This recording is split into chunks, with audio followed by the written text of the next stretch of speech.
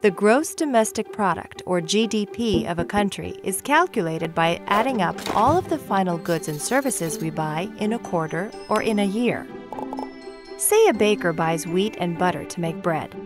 The cost of those raw materials is included in the final price of the bread we buy. The price of that bread, along with the final price of everything we buy, such as food, clothing, or electronics, is added to what the government spends on education, the health system, and other services.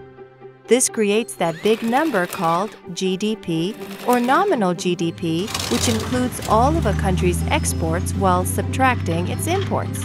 But it's not so simple to calculate GDP growth. If prices have gone up in a year, it means inflation is included.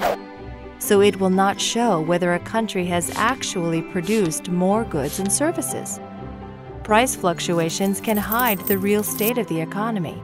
So by simply subtracting inflation to get the real story of whether a country's economy is contracting or growing, that is when economists use real GDP.